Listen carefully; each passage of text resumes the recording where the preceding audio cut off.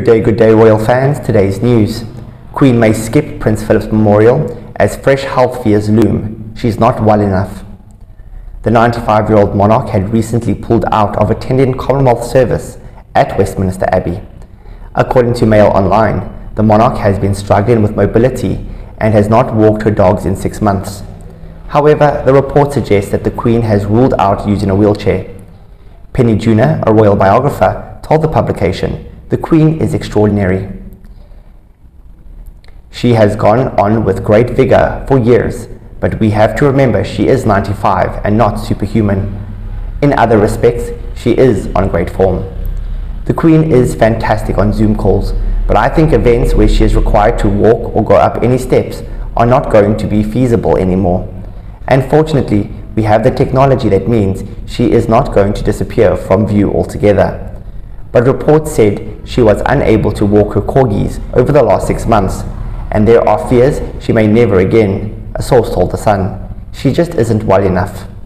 The Queen usually turns to her beloved corgis in time of crisis and stress, and took them out almost every day after Philip fell ill and then died last year.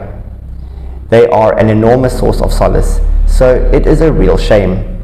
Her Majesty last met a group of people in public on February 5th, when she hosted a reception at her Sandringham home for local charity workers, volunteers and former staff from her Sandringham estate. Concerns were raised about the Queen's health when she spent a night in hospital last October, missed a string of events and was advised to undertake light duties by doctors. She had only returned to something approaching normal working practices just before contracting COVID-19 on February 20th. Palace officials said the Queen has been fully vaccinated and has received a booster shot. At the time, was only experiencing mild cold-like symptoms. The Queen has not appeared at a formal public engagement since October 19th.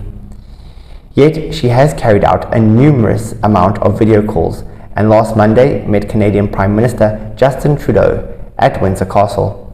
A palace source told the Mail Online, unlike previous jubilees, the Queen won't be at every event, but she will be at the significant moments.